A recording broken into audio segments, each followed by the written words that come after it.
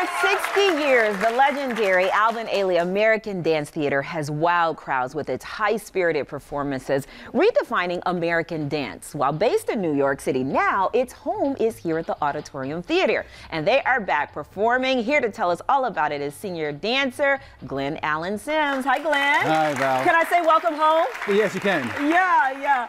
60 years. Congratulations, first of all, on that. Thank you. Describe the American dance style that Alvin Ailey does, for folks who don't know. Well, the company itself was founded on the African-American heritage in modern dance culture.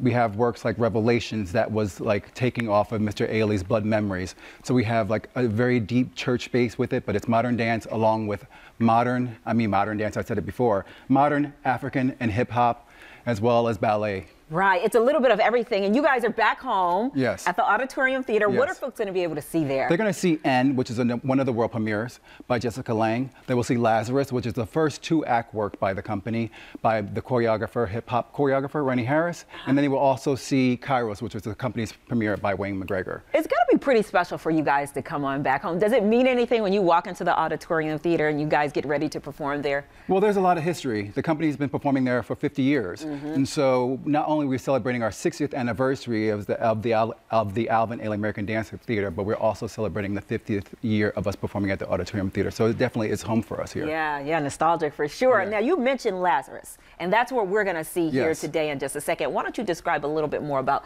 what this dance is about and what we're going to see? Well, Lazarus itself was based off of Mr. Ailey's roots and his heritage. So the work itself is the lineage of the African-American experience in America. But the section you're going to see today is the last section of Lazarus, which basically deals with like praise and worship and a jubilant experience. Yes, we like that, don't we, audience? All right.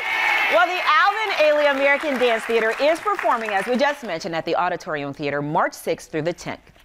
For tickets or more information, go to auditoriumtheater.org, or you can call 312-341-2300. Now, here to perform Lazarus is the Alvin Ailey American Dance Theater.